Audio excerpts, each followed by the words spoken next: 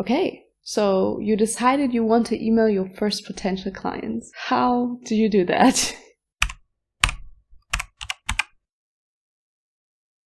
Hey guys, welcome back to Q+Art. My name is Marie and I'm a freelance illustrator, and I've been working for about 1.5 years. So as I go along and figure stuff out myself, I thought I'd share whatever I find with you so that you guys have a place where you can come back to and hopefully find most of the answers to all the questions that you might have.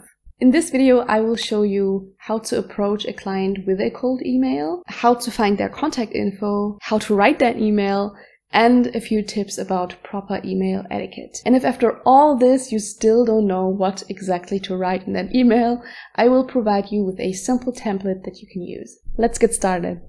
When it comes to finding contact info, most companies will provide them on their website. Companies that they work with and depend on artists a lot, like board game companies, pen and paper companies, they usually provide an art drop email on their website. That's a specific email you can use to just drop your portfolio and it'll reach whoever is in charge of recruiting new artists for that company.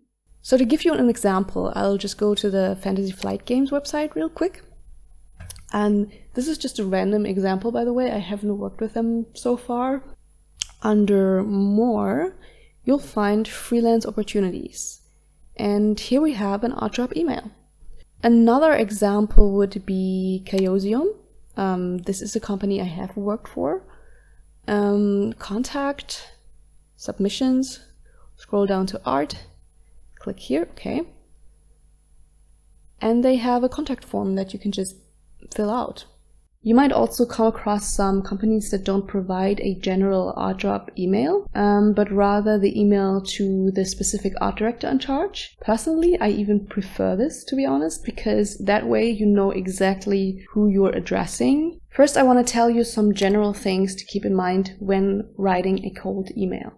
Generally, you want them to be short, precise, and polite.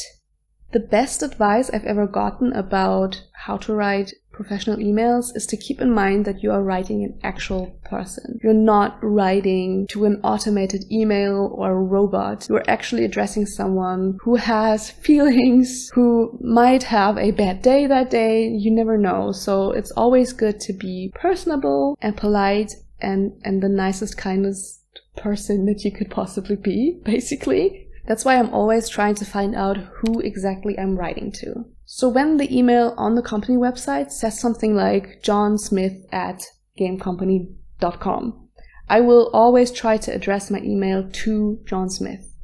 Dear John Smith, good morning, John. You know, something like that. I personally really don't like using general phrases like dear art department or dear art director or to whomever is in charge, because ideally you don't just want to get the job, you also want to build a long-lasting business relationship, and you want to signal the people that you're emailing that you are someone who's fun to work with. So again, if you can go the extra mile and find out who you're writing to, there's nothing to lose. To find out who I might be addressing in my email, usually it's already enough to type into Google something like name of the company and then art director. This will usually pop up some results on some sort of ArtStation or recruiting website or something. Of course, you gotta check if that's still up to date, but most of the time that works already. In cases where I really can't find out who I'm addressing, I would rather write something like good morning. Just good morning, without addressing someone specifically or addressing in a general phrase. I personally think it still sounds more friendly than good morning, dear art director. That just sounds weird. Good morning is also a lot more direct. And that leads to my next tip when it comes to writing cold emails. Keep in mind that you're not only writing a human being, you're writing an art director specifically. And honestly, art directors usually are pretty busy people. So you really don't want to waste anybody's time by writing lengthy paragraphs about yourself or what you've been doing or what you want. Be precise. I still want to be perceived as approachable and friendly though. So after I address whoever I'm addressing in the email, I will add a quick, short line to bring this to a friendly level. This could be something like, I hope this email finds you well, or I hope you're having a stress-free morning. And obviously you can change this to whatever suits your style of writing and speaking. I personally like to shimmy in just a little small line like that in the beginning because it sets the tone for the rest of the email, and I think that's important. You don't want to get off on the wrong foot. Next, I will state my intentions. I would like to inquire about work opportunities for any of your upcoming projects. Or, I would like to submit my illustration portfolio for consideration for any upcoming projects.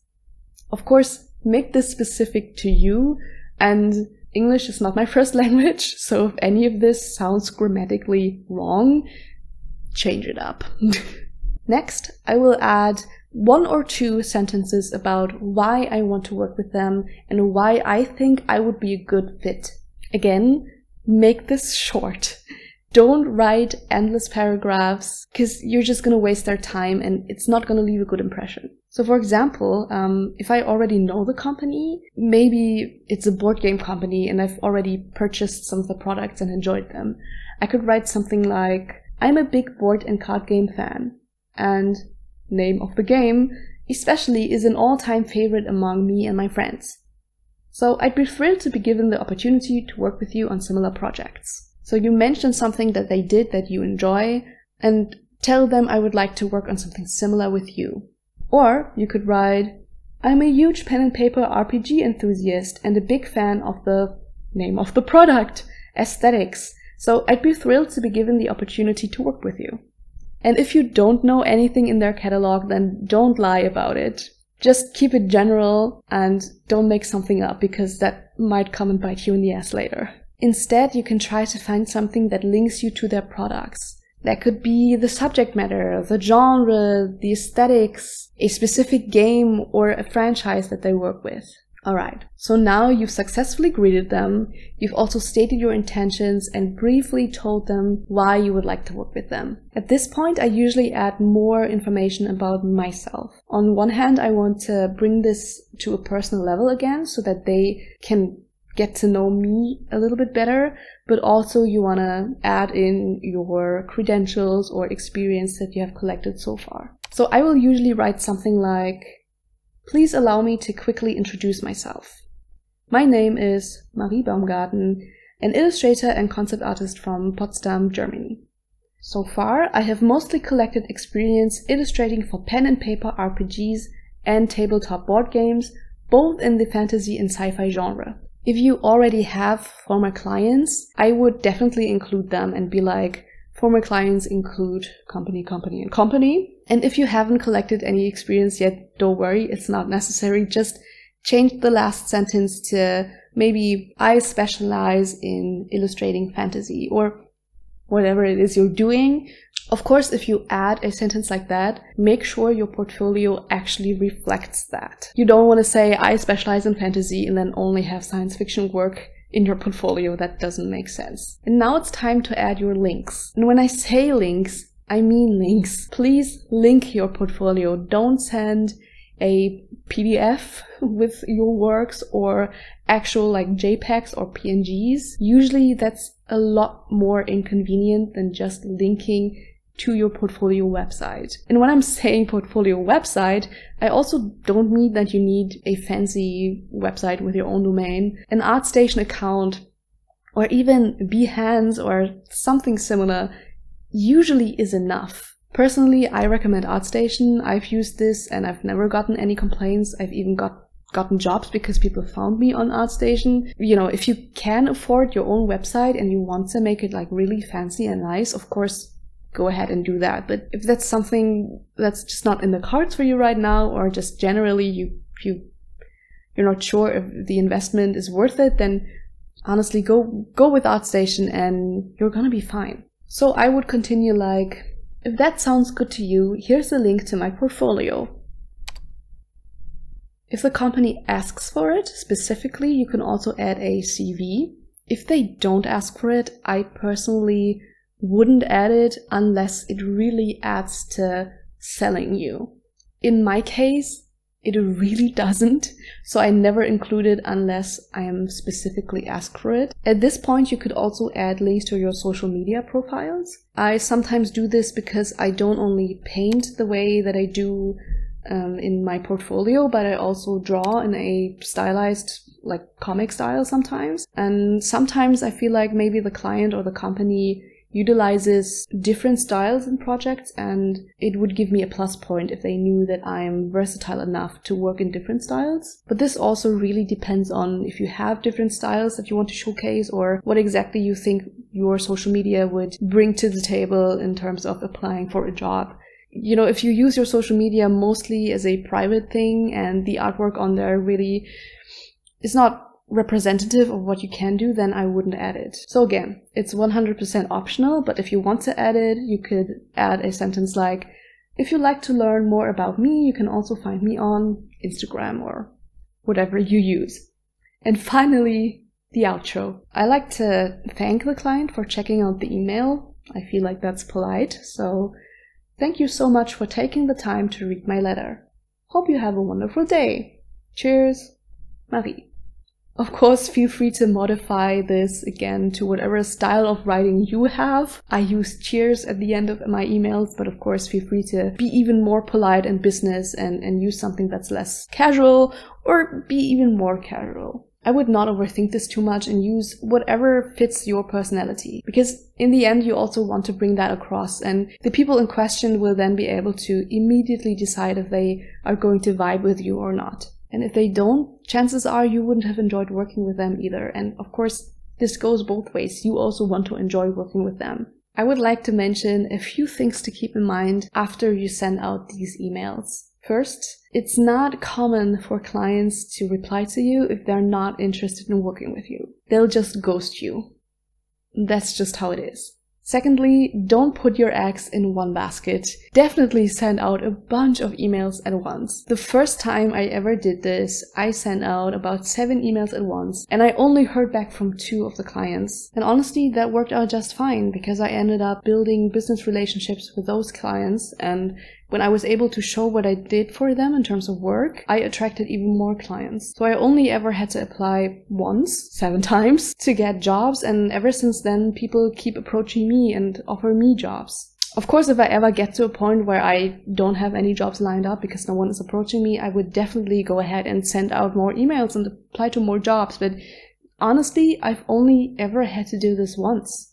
And my third tip is, if you send out a bunch of emails at once, like 7, 8, 9, 10 at a time, and you don't hear back from anyone, honestly, that might just mean that you're not quite there yet. And that's okay. Maybe your art is not where it needs to be to get these jobs. Or maybe your portfolio is just not specialized enough, or you're applying to the wrong companies. There are several reasons why you could not hear back from people, but the most likely would be that maybe you're just not quite there yet. I honestly believe that if this is something you want to do with your life, and you're determined and disciplined and passionate enough about it, then you're going to make it work. It just might take you a little bit more time than you expected. It took me 10 years to get to a place where I was able to get jobs with my work, and I'm still not where I want to be by far, and I still am at a place where I can only get pretty low paying work because